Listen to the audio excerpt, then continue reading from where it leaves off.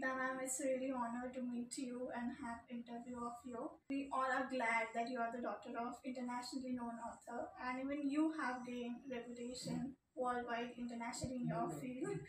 So, firstly, I would like to ask you that what was the influence of your parents while growing you up, nurturing you, while inculcating values in you? Yes. Well, firstly, I would like to thank you for taking an interest and taking time out of your busy schedule to come here. And I don't know, my life has been quite ordinary in a way, but that you have shown an interest in knowing more, it's good.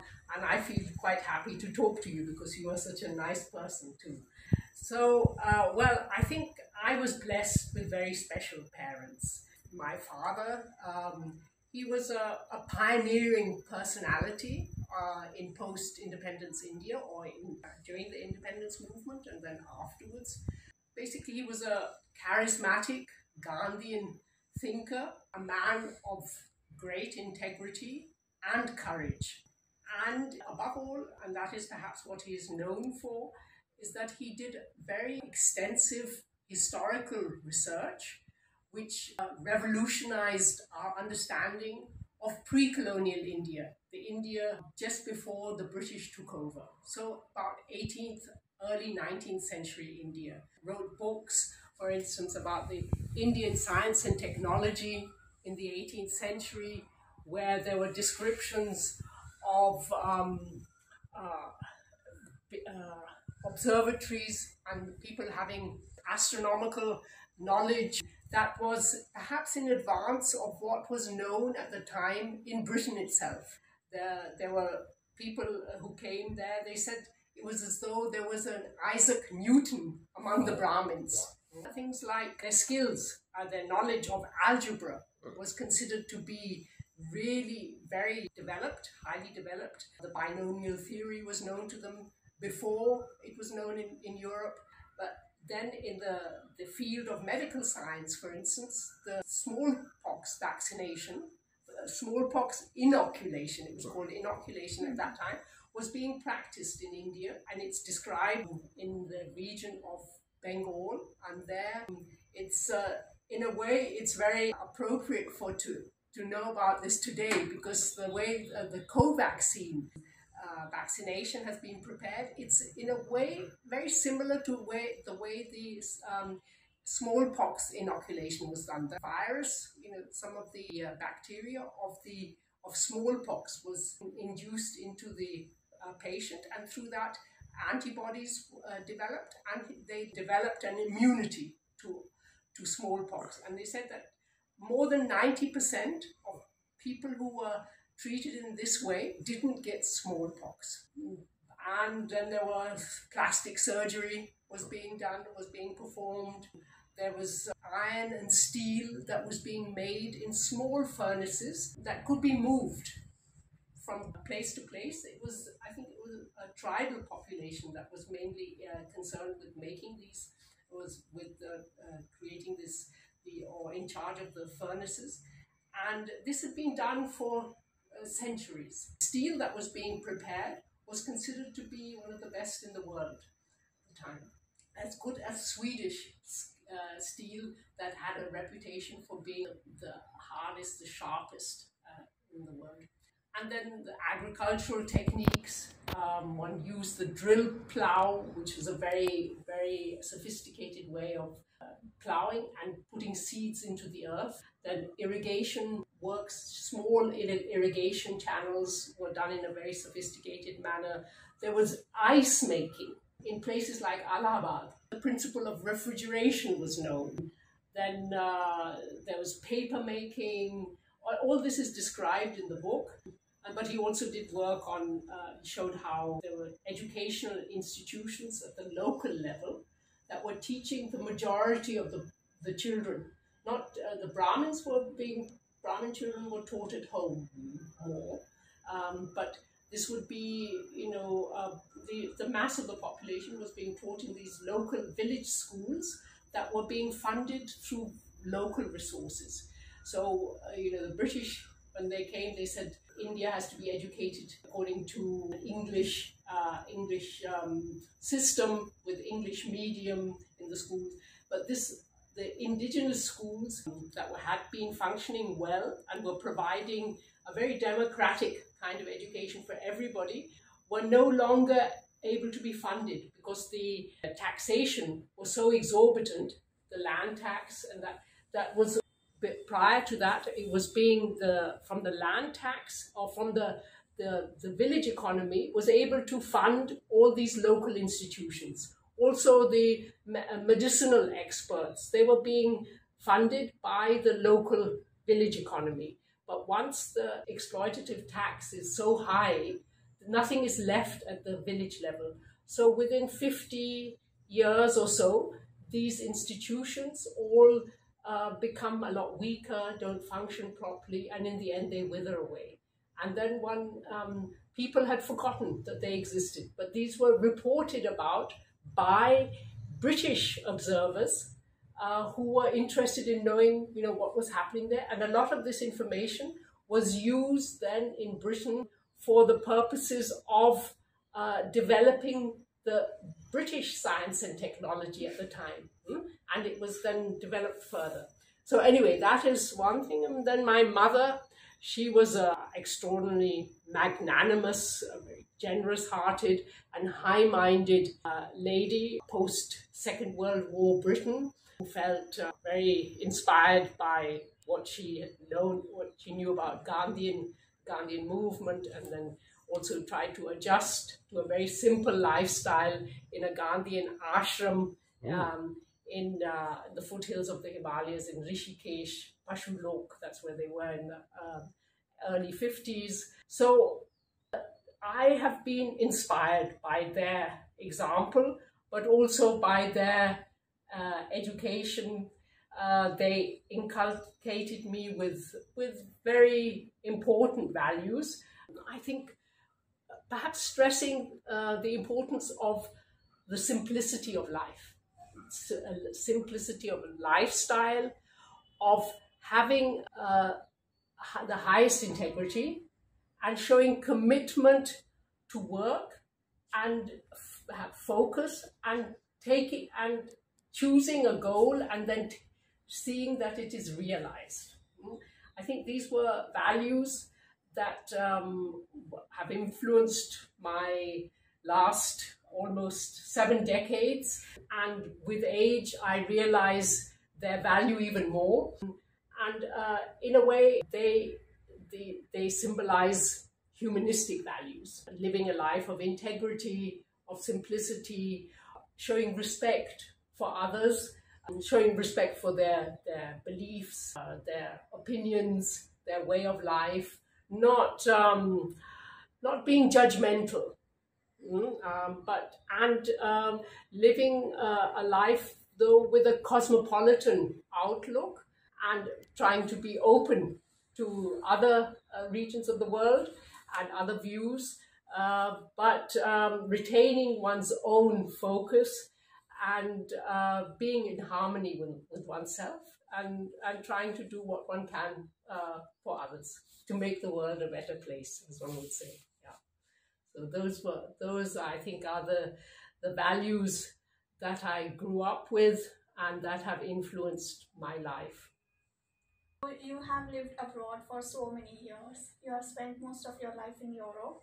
So what sort of difference do you feel that there is in between life and etiquettes and civilization in India and in Western countries? Yes. You ask such fundamental questions. But yes, I mean, just a little insight into my biography. I was born in India, in Mussoorie, in the Himalayas, but went to England, to the UK, when I was just 1 year old. But then with my family, I returned when I was 5. And from the age of 5 until 11, I spent almost 7 years, almost 12 I was, almost 7 years in South Delhi, which was very idyllic then. We used to see peacocks. It was a bit like Anubhuti campus, and we'd go bareback horse riding among the Muslim ruins. It was a very idyllic time. I mean, now there's no natural sort of free space there. Everything is built up. This was not far from Qutub Minar where we lived. And as a result of these 7 formative childhood years, my cultural but also emotional bond with India is very strong. And I've always felt that it's really amazing how I feel at home in Europe, where I spent most of my life, but also in India. But at the same time, I realized that there are big differences between European and Indian life, about which there's libraries have been written. So what do I say? In a nutshell, I would say that maybe the difference is that life in India is community-based, where the community and relations you have with your family, the extended family, and with friends are very important. More important than in Europe. In Europe, life is more individualistic. There, the individual is the center, not the community. So families are there, but they don't play such an important role. And I think that in Europe, it's the institutions of the church, of sports clubs, whatever, rules and regulations that impact more on the life of an ordinary European than is the case in India. I think in India it's because one is within the community, the relationships you have in your community, in your family, with your friends are more defining. The state is there, but it is it's a suprastructure, and it's tangential. Doesn't impact so much on your life, or at least on your understanding. I mean, of course, it does cause problems, but I think that is one of the main differences. One could say more, but I think maybe we can move on to the next question. Okay, now I would like to ask you that which are your favorite tourist destinations, like be it in India or abroad, anywhere? Yes.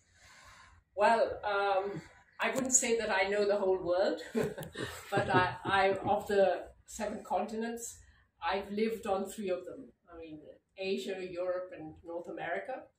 And I've just visited North Africa. So just briefly. Let's start with Europe, where I spent most of my life. I think the capital cities of Europe that I visited, London, Paris, Rome, Lisbon, would be the main ones, and that I think they offer a lot from the point of view of cultural life. You can see something of the cultural heritage of the countries there in the museums and art galleries, and they're quite beautifully structured too, architecturally. And then there's also parks in the middle of the city in London. In Berlin, you have lakes. In Rome, you have the ancient city, the Roman Empire. You have the old ruins. So I think these the capital cities are worth visiting, and I've visited them a number of times. I lived in London. I spent my youth there, but I've also spent very happy days in Berlin, in Paris. I did my PhD in Paris, and enjoyed. I think I perhaps enjoyed living in Paris even more than in London, because Paris is more compact, and it's very dynamic, and somehow you can walk from one end of Paris to the other, whereas you can't do that in London. And when I was a student, I went there as a student without a scholarship to begin with, and I think I had £100, and I said, this £100 has got to last me for a long time. So I decided I was not going to use any public transport, which was quite cheap, but I thought I would even save there. So I started walking wherever I had to go, I went on foot. So I got to know Paris very well. That's nice. Yes, and with Paris, I developed a very close affinity. And when I had to leave Paris, because then I started my postgraduate studies at Cambridge, I felt as though I was leaving behind an old friend. And it was nobody in particular whom I was, taking leave from. It was the city. And I felt really sad going on the airport bus, past all the sites that I had visited, the Tuileries, Jardin du Luxembourg, all the beautiful places where I used to walk. So this Paris, I think, but Rome, London, Lisbon, I discovered later on, very beautiful city. Yes, but then the countryside, Britain, you have the seaside resorts, small ones, Cornwall, Wales, very beautiful, very quiet, not spoilt by tourism. We used to spend, my mother made a point that every year we should have a summer holiday, and that was usually on the seaside. So that, and then also the British countryside, the Lake District, which is a place where it always rains, but it's very nice. It's supposed to have a sort of romantic touch to it, and a lot of writers and poets have lived there, or have been inspired by the environment also to compose nice poems or write novels.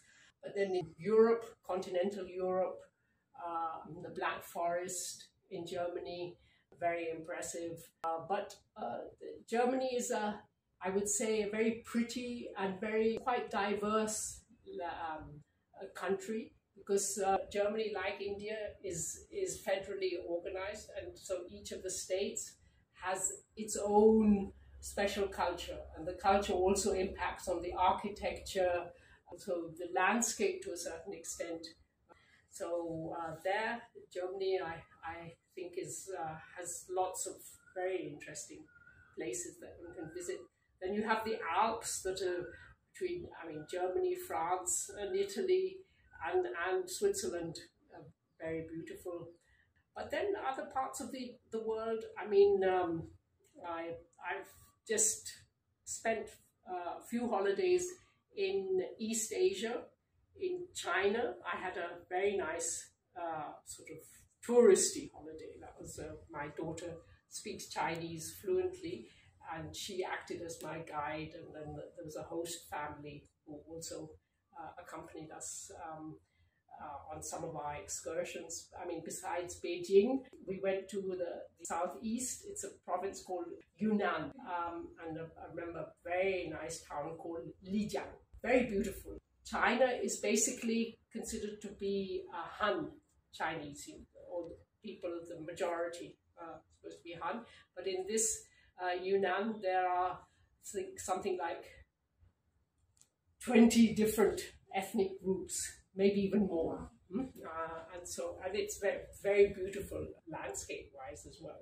Japan, that's where I went recently, because my daughter got married to a Japanese. He's a colleague of hers, also an economist who was studying at Yale, and all very, very cosmopolitan. But they had their wedding then in Japan, in Tokyo. But then we went to Kyoto, which is the old capital.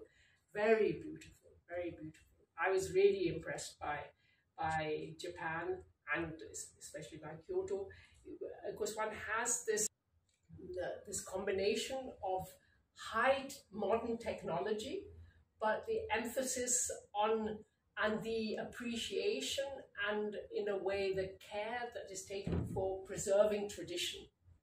That is there at the same time. And I think but Kyoto is so well kept too. They're the Japanese are very proud of their own traditions, their own everything, should be kept carefully.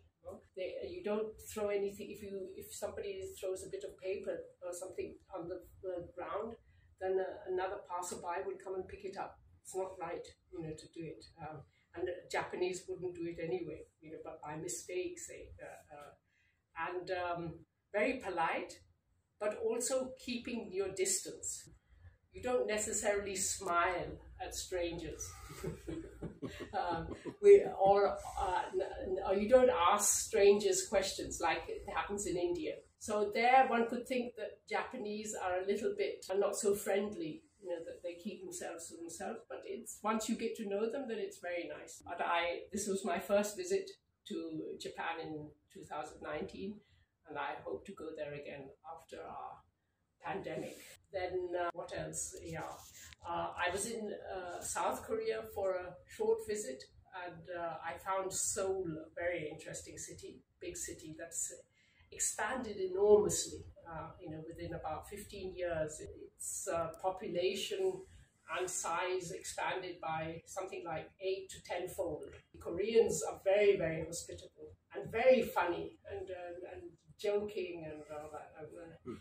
So we had a good time there. I went to Singapore, but just briefly. I had to go to a conference. But I thought that was an interesting cosmopolitan city. It's very, the influence of China is there, but you have sort of native Malaysians and then a lot of Indians. And we met an Indian Sikh who was a doctor, whose parents had come during the freedom movement, and they stayed there, and so it was. And there are lots of Indian restaurants, and quite a lot of the Indian community, I think, is quite well represented there. Then I went to Malaysia, to Penang, it's a kind of peninsula. It's there's a sort of syncretic religiosity there, because you have temples that could be sort of Hindu, but then there would be some Buddhist figure in it, and then maybe even something Islamic. It's all very syncretic. That was very interesting. And then Kuala Lumpur, of course, very, very modern, with the high skyscrapers. But the only glimpses of that. I didn't stay there long. But I would like to see more of East Asia, Cambodia, Vietnam, and then of course Indonesia as well. So there's still a lot that I haven't seen and would like to see. And India, I've seen, I would say, sort of tourist sites probably more than really getting to know India properly. But say starting with Kerala, with the tea gardens and the backwaters, in Tamil Nadu with the temple cities, in Karnataka also Mysore and the Hampi, the ruins of Vijayanagara Empire, then Maharashtra where we are. Khandesh region I like very much, but I haven't had a chance to get to know it so well. I like Mumbai very much. I think I prefer Mumbai to Delhi now. Delhi in my childhood was nice, but now I like Mumbai and Pune very much. Yeah, those are the two cities that I've visited. There's a lot more to see, but then Gujarat, the Kutch region, I like very much, and Rajasthan, Jaipur, Udaipur, Mount Abu, then of course, Agra, Taj Mahal, but it was okay, but it's, I think, maybe overrated. And now, especially due to the smog, but it was, I remember going there with my family. And then, of course, in the hills, Kumaon region, I haven't been to Kashmir. I'd like to go there. And Bengal, been to Varanasi. I remember going there as a student. Bengal, Kolkata, also as a student. But those were very lively. The coffee house culture was, I remember. In Kolkata, yeah. And then I also went to Shantiniketan outside Kolkata. Very serene place, very nice. Orissa, Puri. Jagannath Puri, and then Puri, the beach, and but also Bhubaneswar, Konarak, all that. That's very impressive.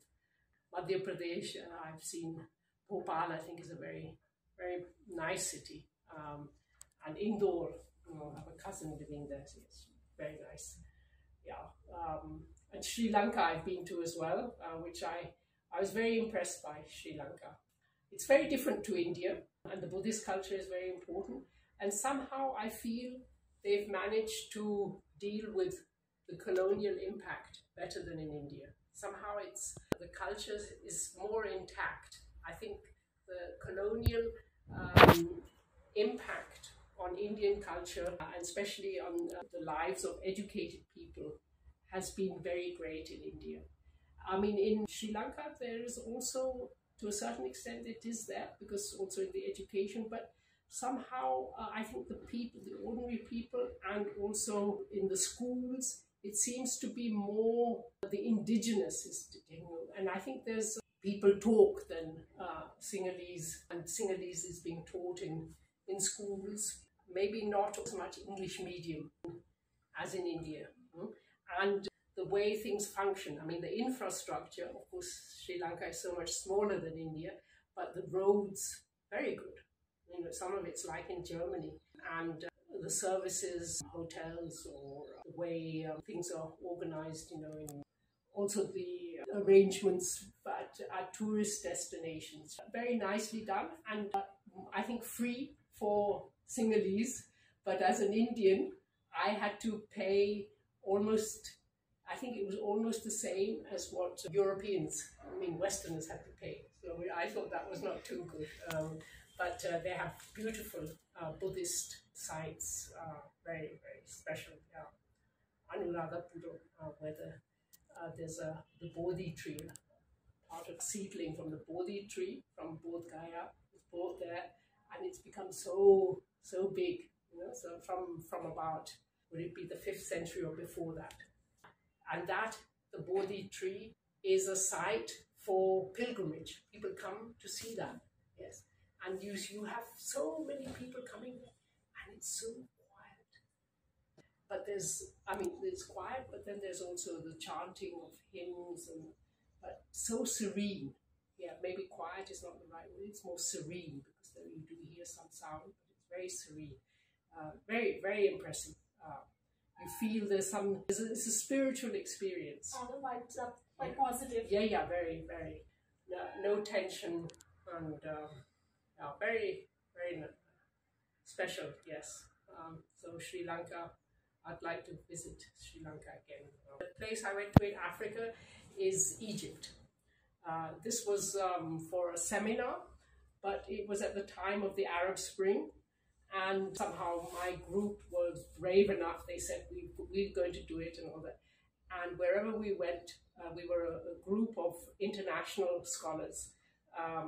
So people from Russia, from the Ukraine, from Poland, from France, from Africa, sub-Saharan Africa, from India, from China, from Britain, you know, and so people saw that we were all very different people, you know, and we were welcomed everywhere.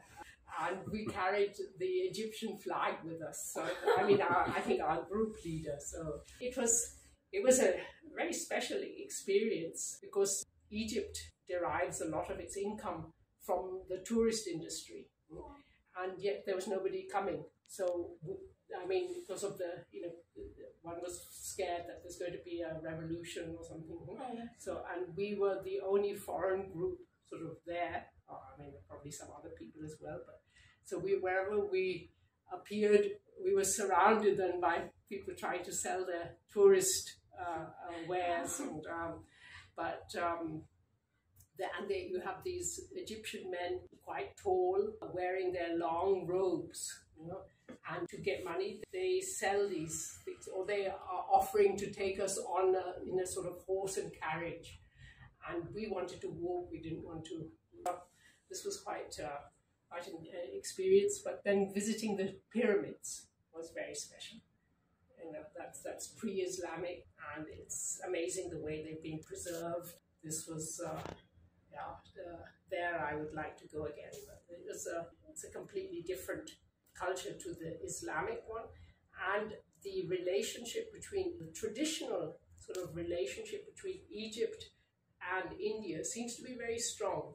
They say that it's because of the rice growing, you know, on the Nile in Egypt, and then India in the south and in the east. At that time, Gandhi was very much in the news, for non-violent protest. And the Egyptians put that into practice. They were protesting against Mubarak, but in a non-violent way. In Tahrir Square, then 2011, I think it was. So that was a very interesting experience. And one learned going to places, especially if you have contact with the people of the place, there one can learn something about the culture, gain insights into a different way of thinking, different way of living, and then learn to appreciate it and respect it, not necessarily wanting to adopt those practices, but to see that one can live differently and also be happy and have a good life.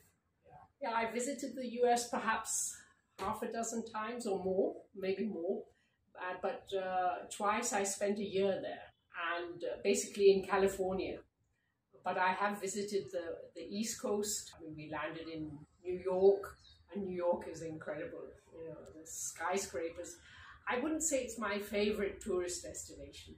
I don't like these big cities. I felt it's a bit like an urban jungle, and one feels also a little uneasy. I remember when we first went to America, it was our very first visit, and we were received by an old friend of my father's, a Jewish gentleman, and our children were young.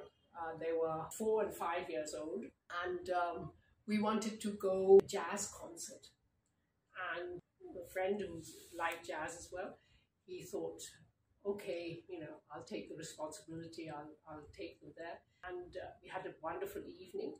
Then coming back, we were all rather happy, and then he'd given us instructions that when we're in the subway, that's in the underground train, you don't make eye contact with anybody. You just keep your eyes down and don't, jostle anyone. And then everything went well. We got off the platform, and there was a little sort of Afro-American boy with a ball. And my son, who was just 5, he wanted to touch the ball, and then there's a woman who looked as though it could be the older sister of this little boy, said, "Don't let that white kid touch your ball." And the answer that my son gave is, "I'm not white, I'm a quarter Indian." So, and she just looked, and we all smiled.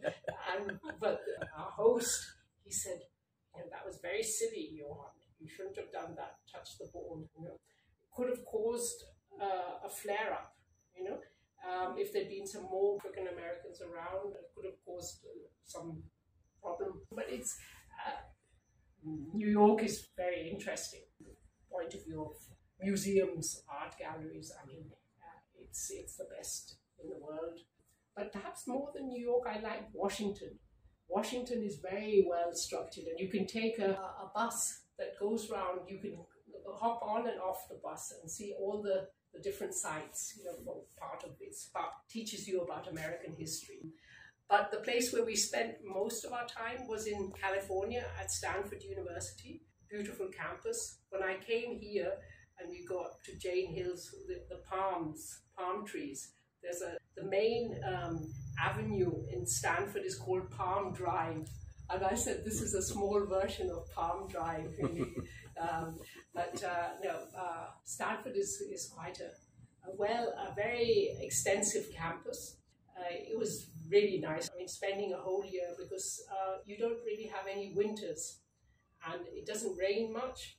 So, having little children, you don't have to dress them with socks and scarves and all that kind of thing.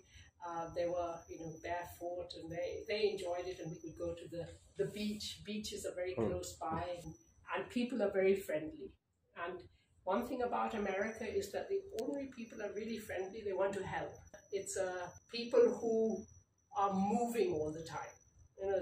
They've always come from somewhere else. So they get to know the place quickly. They want to feel at home in a new place, but but every few years they may be moving. Not everybody, of course, but and so when we arrived there, then people in our condominium, they would tell us, where the best supermarket was, where the playground was, where the best beach was, where you could have the best Mexican food, giving all the good advice. And the weather, clear blue skies, it's called the Golden State, and that's a reason. The sun shines there, and we drove down to the Mexican border at Christmas along Highway 1. Very, very nice. Passing by various places. I think we celebrated Christmas in Disneyland. Wow. And then went on to San Diego, which is more or less on the Mexican border. So I went into Mexico, but I didn't have a visa. And so when we came back, we were a little worried in case they asked for my passport. They could have thought that I was a Mexican immigrant, trying to cross the border illegally. But we weren't checked. American life is quite easygoing.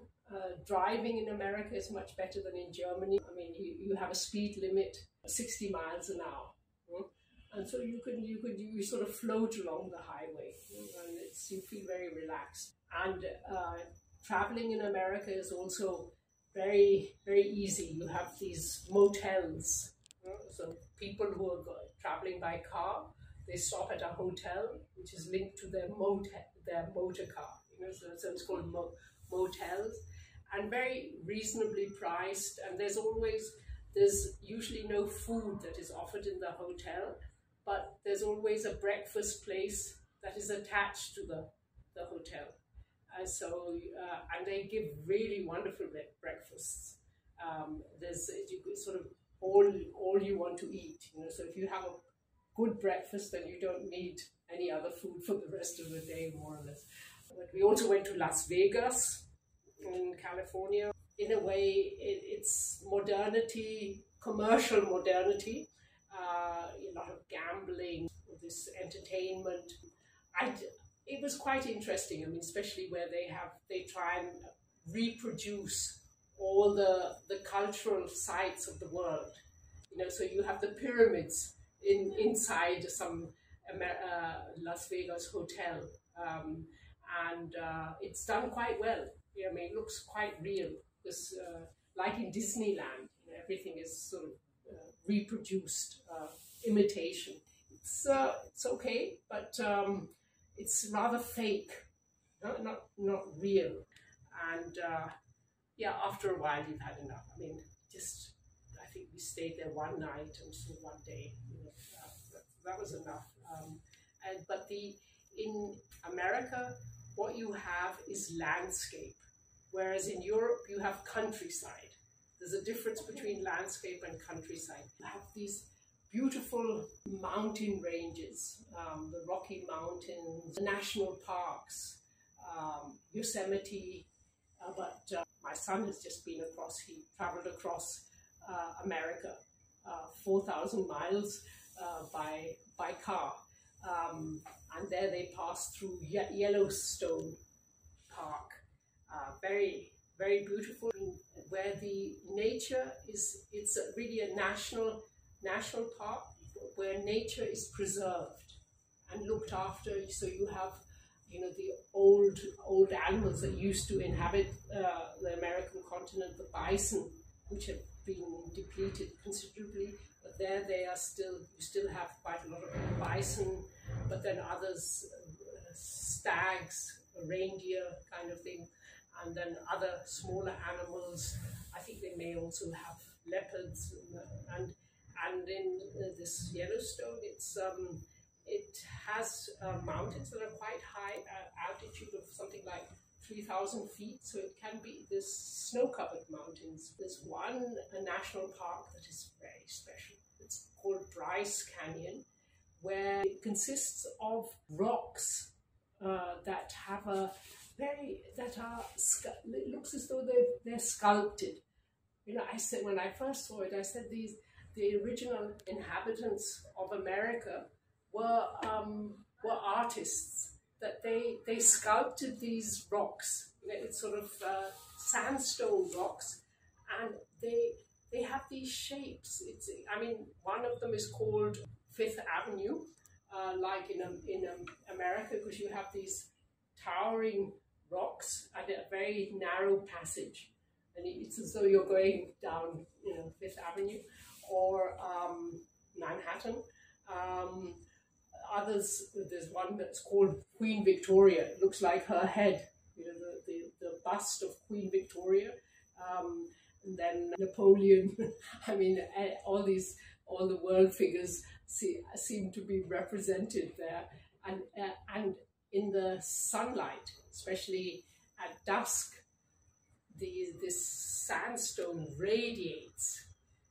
It's sort of translucent, reddish color. It sort of comes alive and really spectacular. It's very quiet there. People behave properly in these parks, and hard to see. There are other places that are perhaps less attractive, like Death Valley, where it gets very, very hot. I haven't been there. America, and also, in the Midwest, Chicago, the Windy City, that's very nice. Also quite cosmopolitan and very friendly people. So San Francisco is on the western coast of the Pacific. It's the sort of diametrically opposite to New York, which is on the East Coast and on the Atlantic. And San Francisco, though it's in America, seems to be, it's a bit like a European city. It's perhaps the most European city in America. Although, there are some smaller towns in America where they've tried to copy British architecture or Dutch architecture. But San Francisco is more like Southern Europe. And recently I went to Lisbon, the capital of Portugal, and I thought this is really very similar to San Francisco, because we'd spent a year there twice. And San Francisco is really, it's European, but also very American. It's also influenced by the hippie movement, flower power, that kind of thing, and very sort of free and easy.